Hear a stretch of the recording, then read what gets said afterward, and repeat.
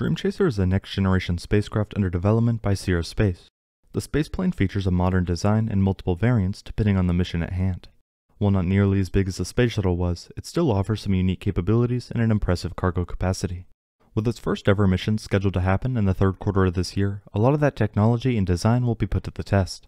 Here, Dream Chaser Tenacity will attempt to launch atop ULA's Vulcan before docking with the ISS and eventually returning to Earth for a runway landing. This launch will be with the cargo variant of Dream Chaser. However, there is also a crewed and upgraded cargo version as well. Not to mention the addition of the Shooting Star service module, which not only increases payload capacity, but also offers extra services. After over a decade of development, manufacturing, and testing, we are closer than ever to an actual launch attempt. Here I will go more in depth into the three variants of Dream Chaser and their designs, the upcoming mission with Tenacity, what to expect in the coming months, and more.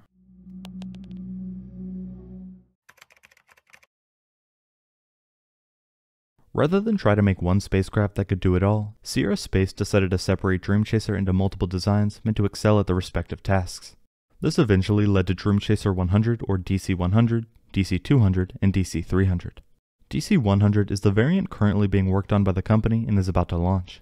This standard uncrewed version is meant for missions to LEO and features a payload capacity of 5,500 kilograms or around 12,000 pounds. For the most part, the interior of this spaceplane is barren with a lot of space for cargo. It's meant for missions to the ISS or future stations such as Orbital Reef. When docked to the International Space Station, access between the station and Dream Chaser will involve the crew passing through Shooting Star, which supports a shirt-sleeve environment, and through a hatch that separates Shooting Star from Dream Chaser. Here, they will have access to the rest of the spaceplane. Sierra Space's main focus with this design was reusability, trying to reduce overall cost and providing quick turnarounds between missions. They believe the ability to lift off on top of multiple launch vehicles and land at a wide variety of runways makes Dream Chaser a flexible option for reliable transportation. United Launch Alliance's Vulcan Centaur is one example of many that will be capable of lifting Dream Chaser into LEO. In the future, we can expect a majority of the DC-100 launches to include a payload fairing over the spaceplane, since there is no crew on board, an abort capability is not necessary and the fairings won't get in the way. Once in orbit, the spaceplane will dock with the station. Onboard crews will then transfer everything inside. After leaving the space station, the Dream Chaser cargo system also offers disposal services via the Shooting Star transport vehicle. Once separated from Dream Chaser, Shooting Star burns up safely in Earth's atmosphere. You then have DC-200, the crewed variant of Dream Chaser. Dream Chaser was originally designed as a crewed spaceplane, in part under NASA's Commercial Crew program, capable of carrying up to 7 astronauts to and from the space station and other low Earth orbit destinations. In initial designs, the crewed variant looked almost identical to the uncrewed, with the addition of windows and life support systems. This was the case until earlier this year when Sierra Space hinted at the spacecraft's new design. The image they provided showed a render of DC-201.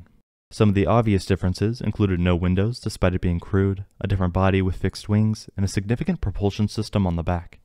Unlike the uncrewed variant, the crewed will always launch with no fairings, and the addition of main engines will be very important for an abort capability. This process would ignite these engines during a launch if something goes wrong and try to distance the crew and spacecraft from the rocket as much as possible. Similar to the DC-100 option, the crew design is meant only for LEO destinations. Finally, you have DC-300. DC-300 is an upgraded uncrewed Dream Chaser design with more capabilities. In a past mock-up, Sierra Space shows the spacecraft with solar panels and various technology to extend its options. They also said it would be capable of missions not only to LEO, but also MEO and GTO. As far as when we can expect to see the different spaceplanes, it will be a few years. Currently, DC-101 and DC-102 are both under construction. A more realistic timeframe for the other two variants will be around 2026, as a lot of work is still needed with the standard version first. Now that we know more about the different Dream Chaser variants and what they look like, we can take a closer look at Dream Chaser Tenacity and its upcoming launch. Tenacity is the first test article headed to space to dock with the ISS thanks to the CRS-2 contract with NASA. The demonstration mission is planned to launch this summer on the second flight of the ULA Vulcan Centaur rocket. After launching, Dream Chaser will work to get into position and eventually rendezvous with the ISS. Once docked, it will stay there for a few months for a total mission duration of 82 days. At the end of the mission, the Shooting Star will destructively re-enter the atmosphere, and the Dream Chaser will land at the Kennedy Space Center shuttle landing facility. For months now, we've watched the progression of the spacecraft, and by now it's practically complete. One of the biggest steps that should be finished by now was the installation of each individual heat shield tile. Its thermal protection system, or TPS, is made up of silica-based tiles for most of the belly and upper portion of the heat shield, and a new composite material called toughened unipiece fibrous reusable oxidation resistant ceramic, or tough rock, to cover the nose and leading edges. Sea Space highlights that this material and process is much more refined than the space shuttles and hopes to avoid any issues that technology experienced in the past. Right now, Tenacity is nearing completion and will subsequently ship to NASA's Neil Armstrong Test Facility in Cleveland, Ohio, for final space environmental testing ahead of its first mission. Under NASA's Commercial Resupply Services 2 or CRS-2 contract, Dream Chaser will provide a minimum of 7 cargo service missions to and from the space station. To meet CRS-2 guidelines, the cargo Dream Chaser will have folding wings and fit within a 5-meter diameter payload fairing.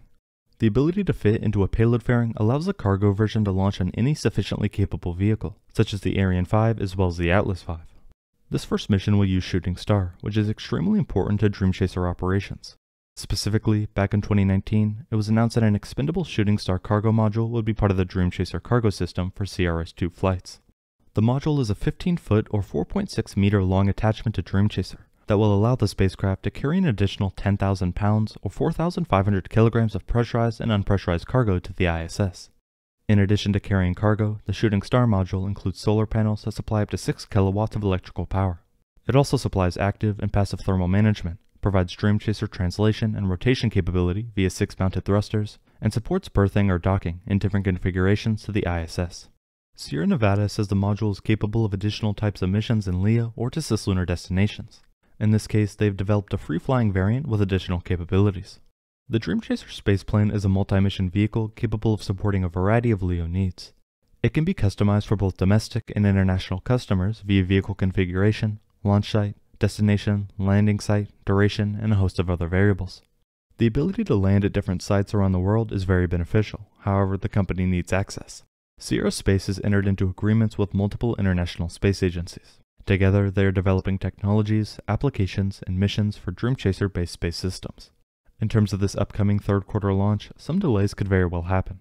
Vulcan's first launch is scheduled to occur on May 4th. This is quite a bit behind the original date for this maiden flight. The company would need a very fast turnaround time for the second Vulcan launch to take place just months after the first.